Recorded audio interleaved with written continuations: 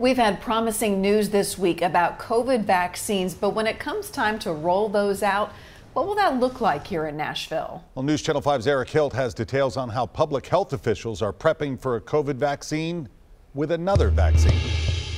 Are you guys doing good? For Virginia Walzak and her kids, convenience, the fewer times you have to get in and out of the car seat, the better, is key. So when she had the chance to get a drive-through flu shot, it was a good opportunity. I especially don't want to get the flu during coronavirus. The free drive-through shots came as COVID-19 cases across the state continue to climb. As we go into flu season, we certainly want to make sure that everyone is as protected as they can be. But Metro Public Health leaders say that drive-through shots were more than just a push to help people prepare for flu season. It was a test for us. It was also a chance to try out how they'll eventually distribute a COVID-19 vaccine. At some point when the vaccine for COVID is available, we want to do something similar in that type of approach. Have you had the vaccine before? It's really just to be able to see how you can handle the traffic flow, how you can make sure that you had the supplies that you need and are readily available. Health Department spokesperson Brian Todd told me Metro leaders still don't know what the vaccine will look like. It's hard to look into a crystal ball. Or when it will be available. It could be a number of months before